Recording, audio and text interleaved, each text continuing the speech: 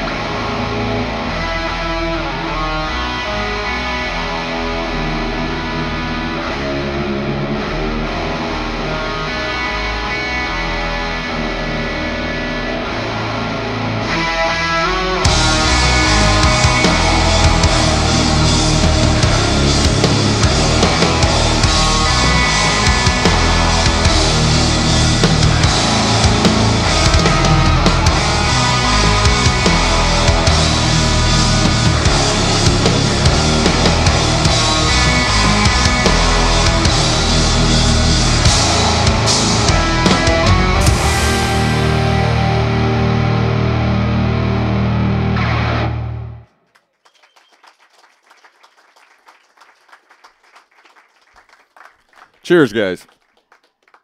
So, that happened. Anybody have any questions for me at all? First person gets a guitar pick. That guy right there. Back behind the board guy.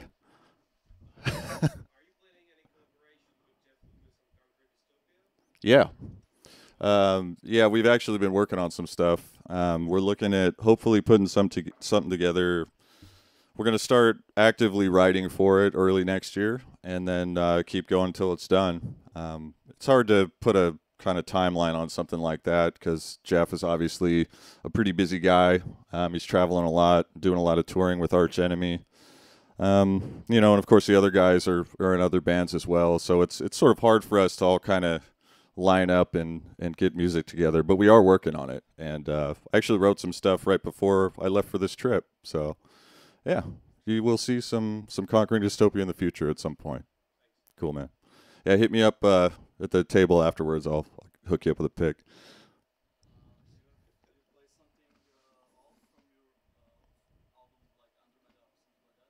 I'm sorry, what was that?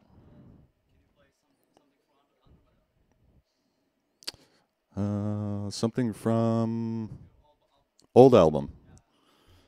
Let me see what I have for you. Old album. I'm mostly out here playing new stuff. I'll play that one for you. Yeah. But give me a few and I'll play that one. Okay. Yeah, what's up, man?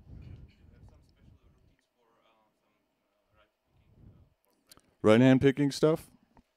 You know, I've never really thought about it that much. You know what I mean? Like, I have never really sat down and analyzed what I'm doing, really, until people ask, of course. There's not a whole lot to it. You know, if you've played metal guitar for long enough, all this kind of stuff is just second nature. You know, like the...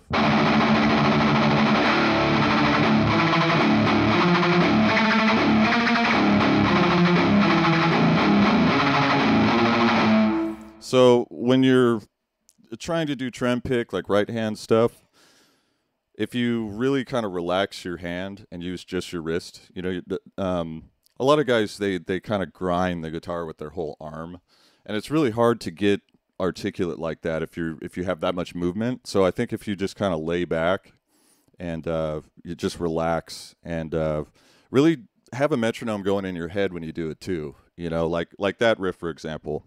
Sounds weird with delay. Hold on. See if I can find proper tone for it. Okay, so like on that riff, it's alternating between like 8th notes and like 16th note triplets. So you're going like...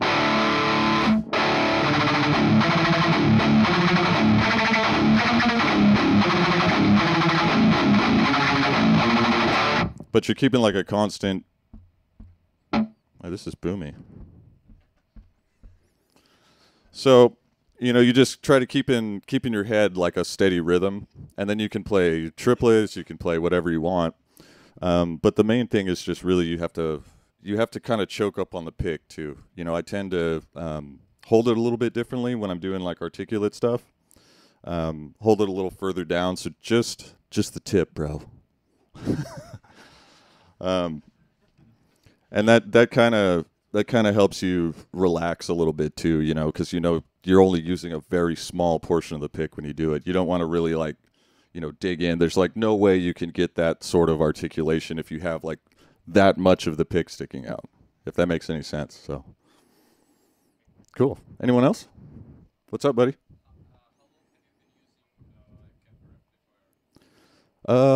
Actually, I got my first Kemper before they even hit the streets. I was approached by Christoph Kemper when he was kind of in the final stages of development of it. And when the first production samples came out, I got one of them. And I've pretty much been using it ever since then. I got it, and it was like life-changing. Yeah, I think I had it quite a while before they actually were released, and so I got to spend a lot of time with it. And I had to kind of hold my tongue and not tell anybody about it because it's like this alien technology that steals souls from amps and does all this crazy stuff. But yeah, I mean, it's been what I've used live for years now, ever since it came out. I use it in the studio a lot for pre-production stuff. I mainly record with real amps, but mostly, Kemper just gets it done for me. So, yeah. Yeah. Anyone else? Just want some more tunes? Multi-scale guitars? I've had a couple of them, and I just didn't ever really see a huge benefit to it for myself. I see the benefit of it, but for the kind of stuff that I play, there's not a huge benefit. Because I'm more of like a rhythm style guitar player, and I don't focus too much on like the need to have super bendy high end, leads and things like that. So to have like a 25-inch, how many of you guys know what a multi-scale guitar is? I think you're the only one. So a multi-scale guitar basically is the high side is like 25.5-inch scale, and the low side is 27, so it's a fanned fret guitar. And the benefit of that would be the low strings are tighter. You have more intonation range, and then the higher strings feel more like a 6-string guitar or something. So they're cool for that, but for the stuff that I play, I don't really need it, so I've never really gone down that hole, This is plenty for me.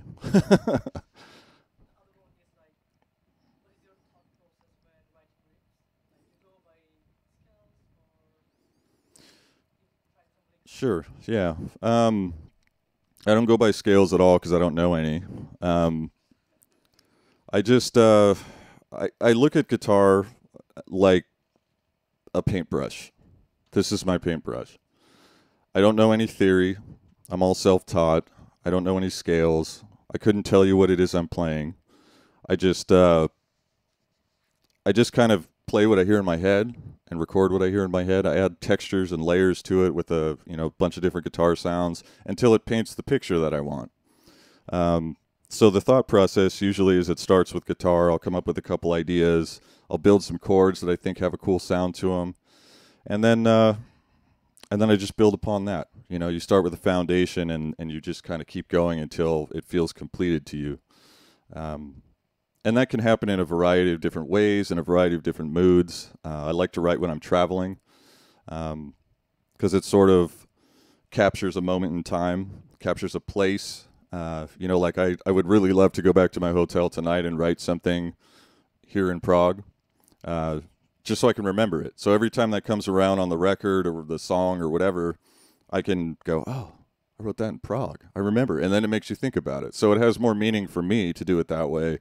That doesn't translate to the listener or, really anybody, but it gives it meaning for me. And I think that's an important element. Everything has to have a meaning. Otherwise it's just some notes. So does that answer your question at all? A little bit? All right, cool. Well, I'll play a couple more and then we'll take some more questions if you guys have them. And thanks.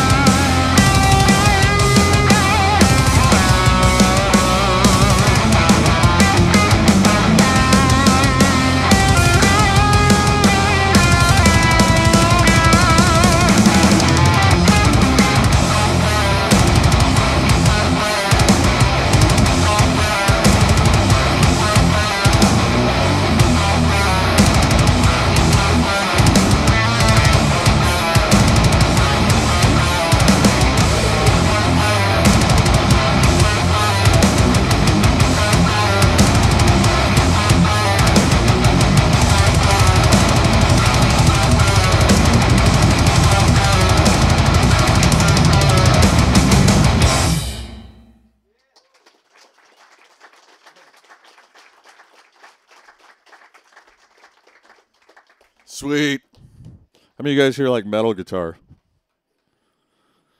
Nobody? All right. I'm in the right place. Cool. And you guys have any questions for me at all? Yeah. Who said that? Oh, there. What's up, man? Yeah, you know, fuck Christmas, dude. No, I'm just kidding. Actually, I do. I do that. Yeah. During the holidays, yeah. We get around the fire, we drink hot cocoa, worship Satan, do all those things.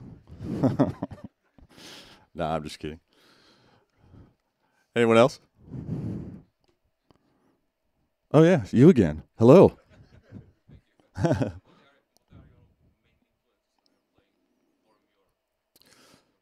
My main influences. You know, I have a lot of really weird influences, but I have a lot of obvious ones too.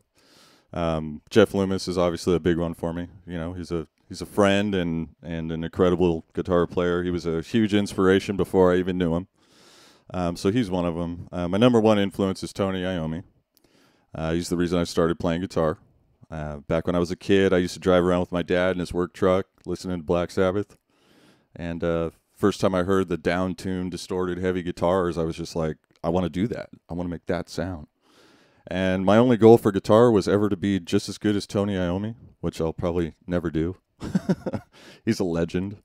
But he's my main guy. I just think he's an incredible songwriter, and even though he's not the cleanest, most technical player on earth, I just think he did something original. He did something that was against the grain for the time. You know, he wrote some pretty dark, controversial music for the time, and I think that's amazing. And it's a big inspiration for me, for sure. So, but then I have a lot of other influences, like Nick Johnson, for example. I play nothing like him, but he's one of my favorite guitar players. One of my favorite dudes, too. So, where is he? He's back hiding. He's probably back there eating apples or something, as it were. You know, I have a lot of like 90s death metal influence in the stuff that I do. That's kind of, when I was growing up and trying to learn how to play guitar, I would pick up stuff and try to learn it by ear. And a lot of that stuff was 90s Florida death metal, Swedish death metal, stuff like that. Just because I really liked that aggressive, dark sound. I was always drawn to that. Even, obviously Black Sabbath kind of started that whole thing for me, and I just kept going to see how much darker and more fucked up it could get. And this guy knows. He's wearing a Nile shirt. He knows how fucked up it gets. So yeah, stuff like that. Cool. Anyone else? No? Just want to hear some more music? I'll get you next. Yeah. What's up, man?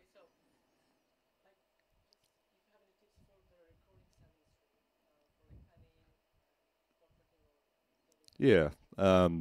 Most of what I do for just the rhythm tracks, it's all just double tracked. I rarely quad track anything, and that's because it tends to get a little messy. It doesn't sound as focused and tight. I use it for parts that need to sound big and have, a lot of chord work that needs to kind of bloom out. I'll do quad tracking for stuff like that, but most of it is just simple double tracking, hard pan left, hard pan right. And on a 7-string guitar, you typically, at least I do anyway, I tend to use a little bit less gain than I would on a 6-string guitar, even in the same tuning. I don't know why that is, but it's just, I get more clarity out of having just enough gain. If you go beyond a certain point, it starts to get into a different territory. I like to have string separation and note separation, even though it still has a ton of gain and it's very saturated. I want to be able to hear the notes in the chord or whatever, because I like to use different chords and things in the songs. So I would say if you're not happy with your tone now, try using a little bit less gain. What do you use for tone? Software stuff? Okay. Yeah. So try putting like a boost pedal emulation or something in front of whatever amp sim you're using. Roll the gain back on that pedal all the way, turn the tone up on it, and then just adjust the gain on the amp sim itself, and it should tighten it up quite a bit.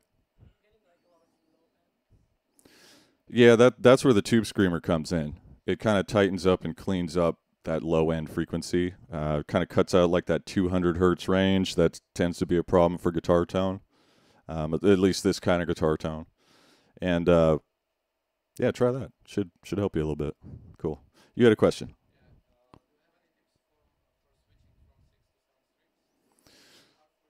Um, I barely remember, to be honest. I've been playing seven string guitars so long now that it's just like my normal guitar. Um, but really, if you just don't think about it as being different, I think it's a lot easier because you have a regular guitar. You have E to E, beautiful E chord, but then you have this. So, it's just like a regular guitar with one extra low string. And I usually tune to drop A so you can get bigger chords. You can get the lower strings in there pretty easily. I found it to be a lot more fun, believe it or not. And it's like, oh, I got more I can do with it. I can make bigger chords. I got a wider range. I didn't have to detune a six string to get the same range and then lose the high E. Really, it's just a matter of sitting down with one. And I think after about a week or so, you start to really kind of get a feel for it. And then it becomes second nature, just like riding a bike or whatever. So, and actually now when I pick up a six string guitar, I feel like I'm really kind of manhandling it because I tend to cup the neck even on a seven string. Like I throw my thumb over the top to mute it sometimes. And on a six string, it's like I'm going like all the way over. So, yeah, cool. Well, I got a couple more songs for you guys. So any last questions I can take? I'm happy to do that now. Yeah. The craziest hairstyle in the metal scene? Oh, wow. I get a lot of hair questions at these things. You know that? I really do. I get a lot of hair questions. I don't know. Yours is pretty sick, dude. I'd have to say it's pretty crazy. I'm digging it, man. Who's your barber? Give me his card. I'm just kidding. I don't know. I guess it depends on what kind of hotel shampoo I use. Maybe I have the craziest hair sometimes. All right. Anyone else? No? All right. Got a couple more songs, and then we'll be hanging out afterwards over here. We have some merch and some stuff to sign if you guys are into that. Got some guitars you can check out. You're welcome to check this thing out after, too, if you want. This is a prototype Mark III, which I just brought out specifically to try it out on this clinic run. This is going to be released in 2020 at the NAMM show, and it's the newest version of my Schecter signature guitar. And if any of you are familiar with the previous models, you'll notice that this one's a bit different. It has a maple fretboard rather than an ebony fretboard. The body on this one is mahogany rather than swamp ash, which is another first for the KM guitars. It has a maple neck, Schecter locking tuners, hip shot bridge, and my Fishman signature pickups in it. And it's just, I really just wanted to go for something that was just no bullshit. It doesn't have anything on it that I don't want or need. It's very elegant, smooth guitar. And you guys are, check it out after. It's really cool. I'm digging it. All right? You guys are so quiet. There's a coffee shop out there, right? I'm just fucking with you guys. Thank you so much for coming out and having us. And thanks for sticking around. And I hope you guys have a great life. I don't know when I'll be back. So hopefully it's not never, because this place is too awesome to not come back. So right on. Well, thanks, guys.